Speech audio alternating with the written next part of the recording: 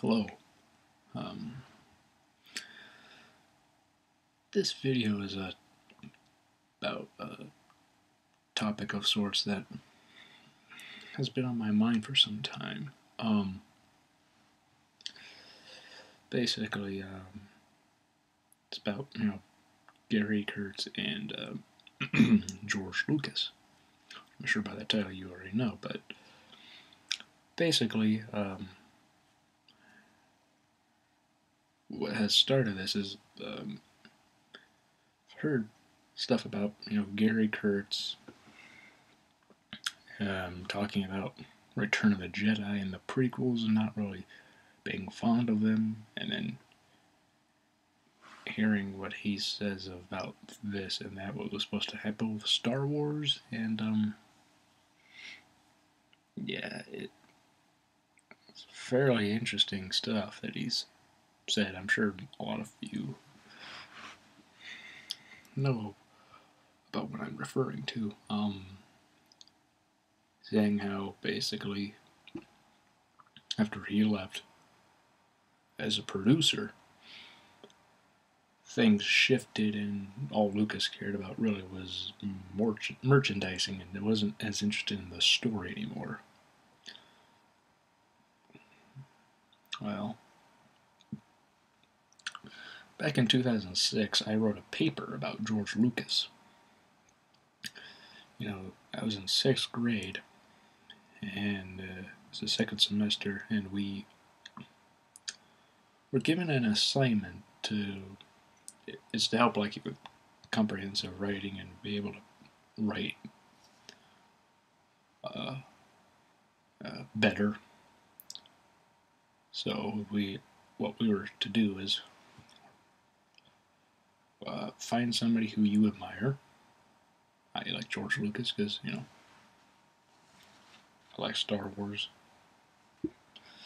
and I researched George Lucas's upbringing, his early films, all the way up to the current movies, which at that point was Revenge of the Sith. And when doing that,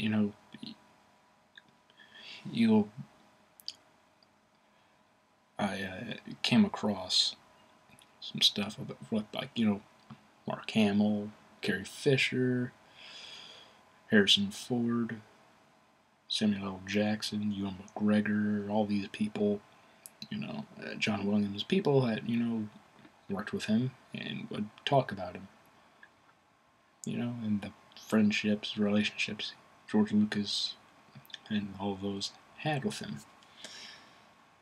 And when I got to Gary Kurtz, because he was the producer for American Graffiti, Star Wars, and The Empire Strikes Back,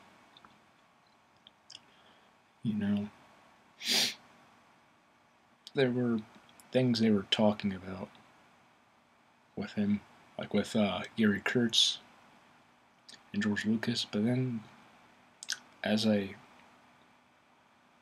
because I found all that stuff with George Lucas and the actors and actresses and composers and people involved with all this stuff fascinating. With Gary Kurtz, I found eventually, he didn't really have a whole lot of anything there for a while.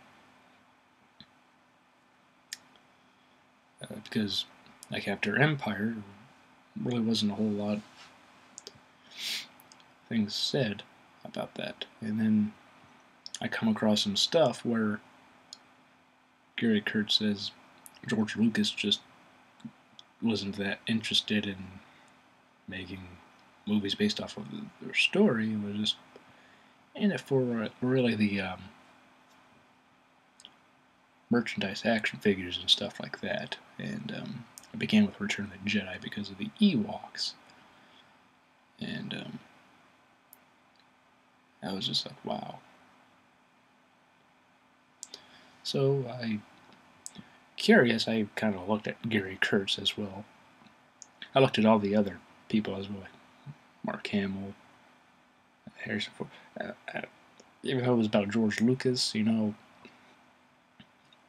he clearly was a big part of their lives, just as much as they were big part of his. So I kind of wanted to see some of these other people, just so I could, you know, just do a little better, maybe a thorough more research for my paper. And, you know, I wrote a lot of stuff down, and there were little tidbits about each actress and actor, you know, composers, just because, you know, they were instrumental in his career as much as he was in theirs. So, you know, again, I just want to be thorough, so I looked at Gary Kurtz, and while he's saying all this stuff, which made me curious and kind of scratch my head about George Lucas was only in it for merchandise, and that essentially began with Return of the Jedi, and then with the prequels as well. Now, when looking more into Gary Kurtz, because basically all that stuff really was made me more interested in, like, why is he saying all this? Well, and then in his filmography, looking at some of the later stuff Gary Kurtz did, I found some stuff that was very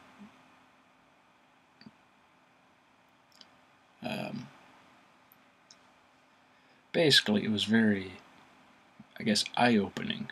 And then when I would go and look more into the behind the scenes of Star Wars, and like with budget, you know, the budget of the films going over budget, you know, for Star Wars, Empire, then some other films he had a hand in, and then noticing how Return of the Jedi stayed within the budget, didn't go over. It got me very curious. And granted, I didn't write a whole lot of that really into my paper, because it had to be like about 5-10 pages long. So because of the amount of research I did, it was like 10 pages long. But I had a notebook, and I wrote a whole lot of stuff down, including like the websites, because that was something you needed. But before I get into this video, I wanted to say I don't have sources, unfortunately. I wrote a blog about this, really. Like, it's just a little thing I wrote, kind of like a little article of sorts. Just one thing. And, again, because I don't have sources, I know people will take what I say with a grain of salt, and if I did have sources, you probably would anyway.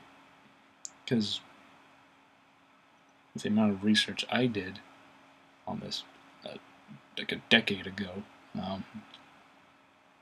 then hearing all this stuff about with Gary Kurtz and George Lucas's falling out, I mean, it's very interesting, and to a degree, just maybe a little strange in that it seemed like they had a fine working relationship, then all of a sudden, not so much, and that's what I want to basically talk about. So basically,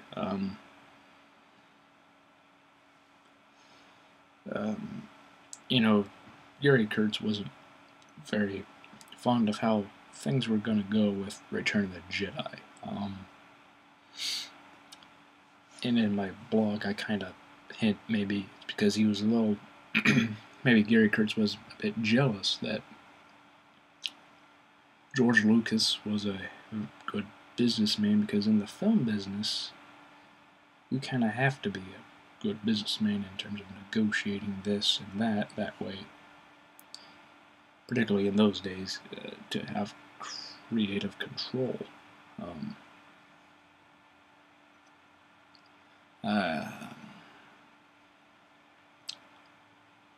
And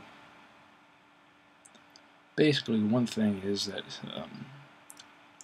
before Star Wars, really, Gary Kurtz nearly never produced a big budget movie.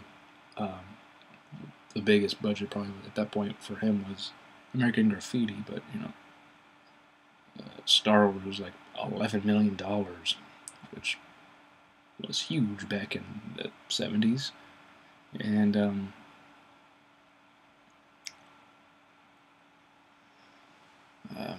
he's not, basically, there's somewhat of a pattern with Gary Kurtz in some big budget movies where he's not very good at handling big budget films. He tries to,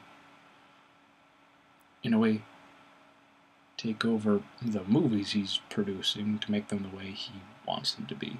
And I'm looking at my little blog, article, whatever you want to call it, here. So if I'm not looking at you, that's why. But he basically he would talk to like the director and all that, but he talked to Lucas. But I believe, like, because of the behind scheduling with the conflicts that the director and him would have about the direction of where the film should go, I think in a way is a reason why like the budget, it went over budget, because of the time, aside from the delays that were had on set. I'm sure there was like a creative discussion and stuff that of where the film should go, and so that's one thing. And also, like, Jim Henson's The Dark Crystal. Kurtz produced that film as well, and he was not thrilled with how Gary Kurtz was doing things, like how he was handling the budget, and he was taking control here and there, and it got to the point where Jim Henson actually was about to fire Gary Kurtz. But because Lucas and Henson had a friendship, and also ILM, I believe, did the effects for Dark Crystal, his company at the time. He convinced him to keep Gary Kurtz on as producer, and he helped give them money to,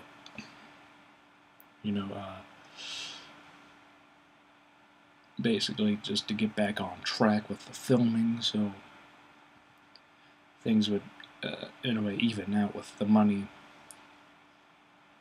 that was essentially, I guess you could say, lost from mismanagement of money, basically.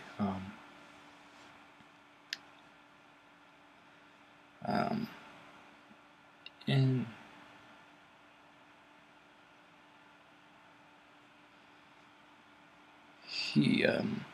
he said that, again, like, Lucas didn't care about the story after the success of Star Wars Empire, with merchandise like t-shirts, posters, and particularly action figures.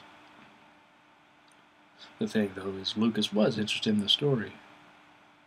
he changed the Ewoks on Endor, which were supposed to be Wookiees. But there's various reasons for this. One, it would cost a lot more to make costumes for 7-foot plus tall actors to be Wookiees, because, you know, the material and everything. Plus, also, like, if you got like a basketball team, stuff in various basketball teams, you have to make sure when you film all those scenes, it is when they are not playing basketball, they're not practicing to play basketball, and, you know, have to fit around their scheduling, because unless there's enough substitutes for all these different, like, players to fill in for them as they go to film a movie. Yeah, I don't know. That could have been a problem. But again, also another reason is because, well, again, budgetary reasons is for, like, the costuming. It cost more to make 7-foot, a whole bunch of 7-foot tall costumes than it would for a bunch of, like, 3 to 4 foot costumes. And also, in Lucas's mind, because Chewbacca was familiar with technology, his mind was like, well, then Wookiees, you know, overall would be able to use technology as well as Chewbacca. And, you know, Ewoks were made to sell toys, is another thing. But, you know, I think Wookiees, if they did use Wookiees in the film, they would sell just as much toys, if not more, since we're familiar with them. We all love Chewbacca. Therefore, a whole bunch of Chewbacca-like figures, you know, are there, and were, you know, people back then would have liked that just as much. Also, if the Ewoks were used to sell toys, it's, you know, on the basis of, oh, they're just cute and cuddly, made to sell merchandise. Well, aside from Wicked and a few other Ewoks, a lot of them are actually pretty ugly. Yeah, I mean, go back and look at the film, or just look at some pictures of Ewoks. There's not a lot of cute Ewoks. A good portion of them aren't cute. So even from a marketing standpoint of trying to entice, you know, if you want to do something to appeal to kids,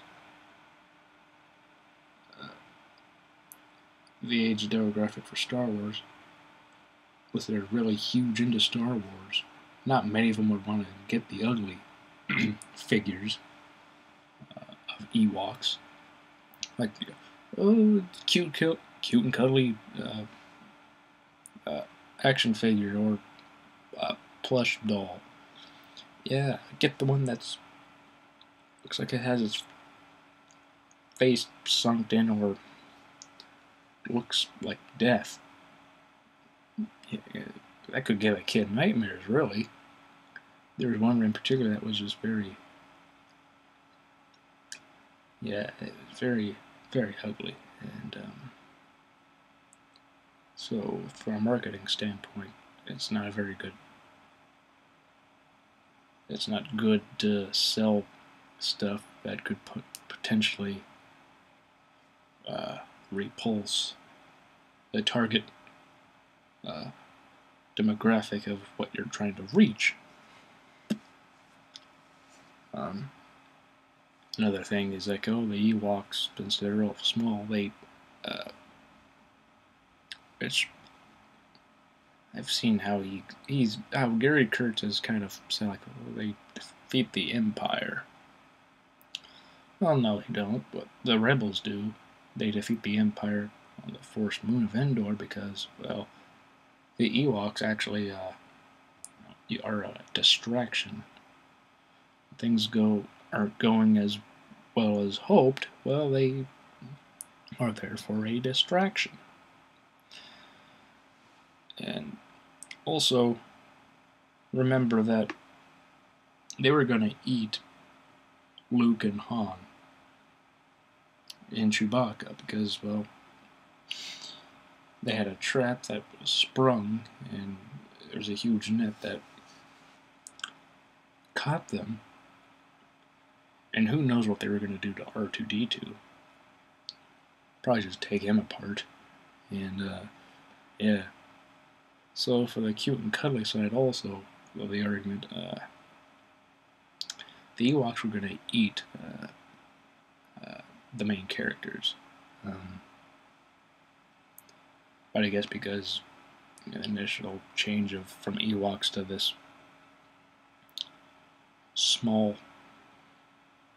these small furry creatures, like miniature Wookiees, I guess,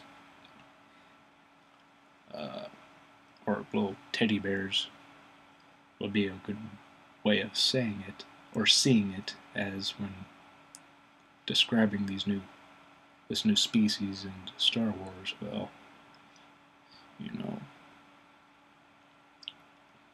that, yeah, I guess it's easy to criticize something like that when you're not overtly fond of, but hey, whatever. Let's remember, George Lucas had a story outlined from the early days. He wrote a whole bunch of stuff that George Lucas said this could be like a 12-part series, and the trilogy he was making was 4 through 6. And, he had but because he wasn't sure if he would ever make any more follow-ups to this trilogy, he wanted it to be like the end. That way, if I never make more after this, it's over. So George Lucas had a outline of how the Star Wars story ended, with a little stuff here and there of what would be the prequels, little basics of that, and potential stuff of continuing later on if he wanted to do so. But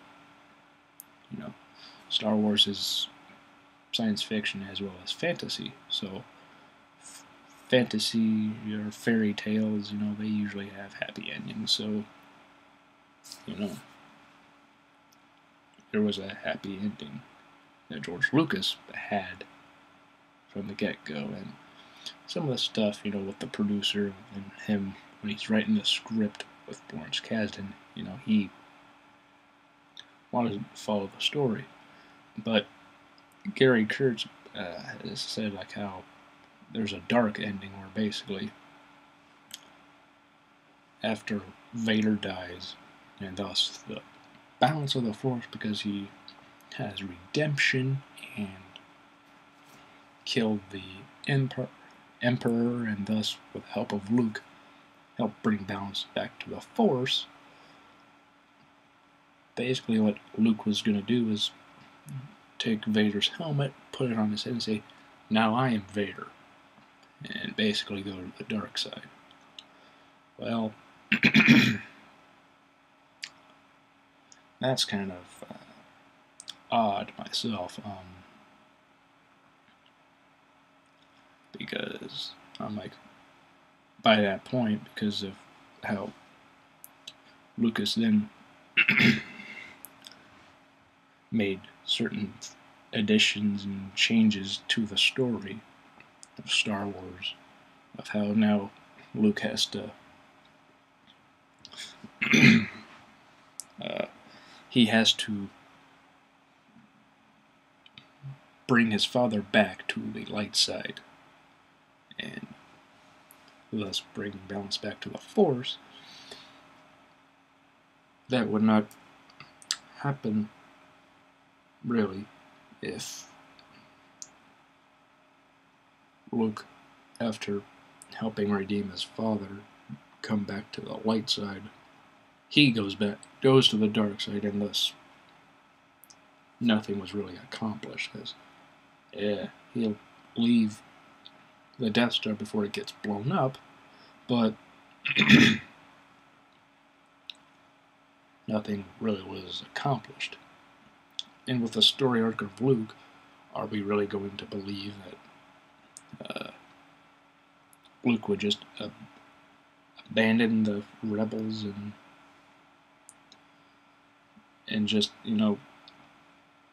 say screw the rebellion, screw the Jedi, and all that stuff that he's learned and over these 3 films? It didn't make sense to Lucas.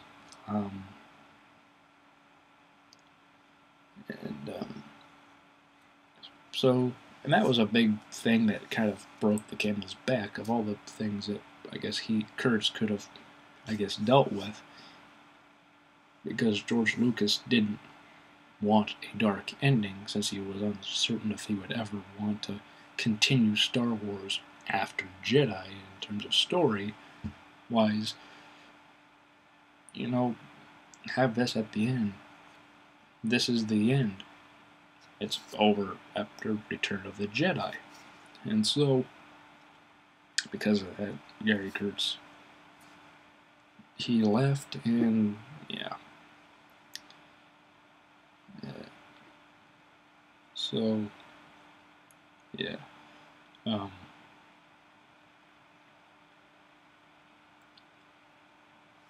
again, a lot of the stuff that Gary Kurtz has said is a lot of hearsay. It's a lot from him. You don't really hear anything from the cast and crew. Talk a lot about Gary Kurtz. And granted, even though it would be him and Lucas and others in the creative process, you still don't hear a lot of some of the stuff that he has said come out of the words of others. And granted, I guess cast members, might not be as in the loop with the behind-the-scenes stuff as others, but some stuff like with, I guess, maybe Mark Hamill would have been had been told in the loop of some stuff that might happen with his character, and not revealed a whole lot to him, but give him some indications of where Luke would go, let's say, to him, to Mark Hamill.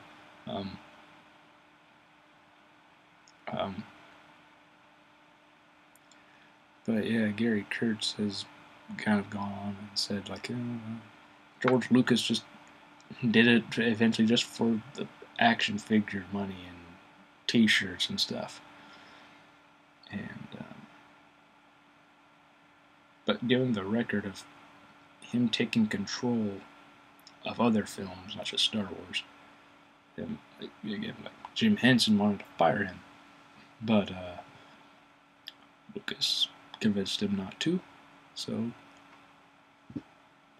hey, there's that. And also, it seems as since there's a Lucas bashing craze that's been happening over the years, it seems as if Gary Kurtz has kind of somewhat gone on the bandwagon and said all this stuff, and yet we don't have others to corroborate what he says. It's just his word. We don't really have George Lucas because he doesn't really... I don't think anybody's really ever addressed any of that to him. And if they did, I don't know if he would even answer it. It's like, I think because of he sees how a good portion of Star Wars fans view him, that it's like, no matter what I say, they're not going to care at all what I say. like, because there's a good portion that are very vitriol and venomous against him, and you know, there are those that don't like the prequels a lot at all, or yeah, actually, there's a lot of them that there's a good portion that hate the prequels, hate the special editions, and yeah, I mean,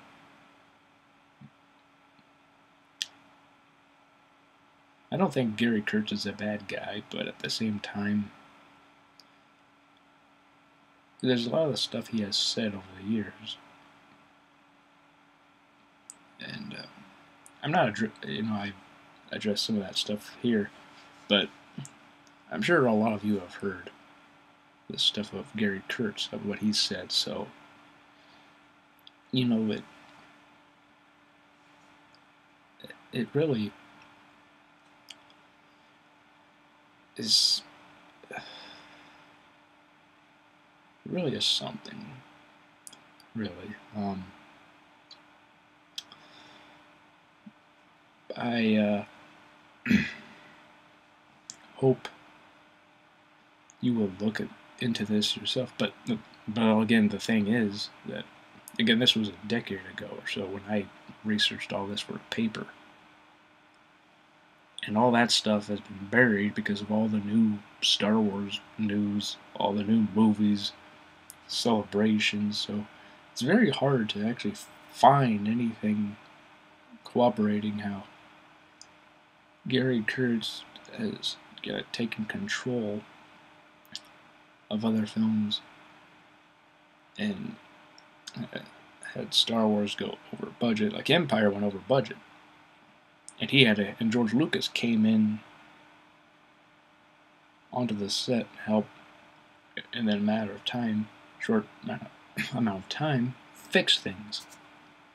So budgetary things, so the film could keep on going to try to make it on schedule, but it got delayed, went over budget, and yeah, that's happened on some other films of his, of Gary Kurtz, that has happened after. And again, I apologize for no sources, but sometimes when you've looked at something years ago, then you hear other stuff later, or even as you're researching or looking up stuff like this, like I did, and I try to get to the bottom of it. That way I can try to grasp the whole scope of everything. It's like, because people dislike George Lucas a whole lot, when somebody who worked very close with him years ago is now saying things about George Lucas that aren't positive, and in a way is helping reinforce the negativity a good portion of people view George Lucas in today, they don't really take into account of what he's saying is true. They know, I don't really like George Lucas, and this guy who worked with him, they're saying stuff about George Lucas that kind of indicated this is all where it was going to go for Star Wars, and it was all downhill from there. So that's just confirming what I thought and I felt, or whatever, about the guy, and they don't really look into this themselves. And granted, it would probably take a lot of hours, and how many people really want to spend hours on something like that when they don't have to. I did it in 6th grade because I had to do a paper. Very thorough report, and teacher wasn't necessarily really strict, but it wasn't very lenient either. It was just, they wanted the best out of their students, so something like that would help us in the long run, in terms of like writing papers and stuff. So something fun like that would help. And I would say it helped me into learning some interesting stuff within my favorite franchise, as well as other films that I've seen or I've heard of that Gary Kurtz has produced. I believe I've seen Dark Crystal once. I don't know why I said Castle before, and thought it was okay. It was decent. But yeah, it's like people have this view of George Lucas, and if something continues to help fuel that view, they don't want to actually take the time to corroborate if this is actually true or not. And yeah, that's all I've got to say on the matter of George Lucas and Gary Kurtz. So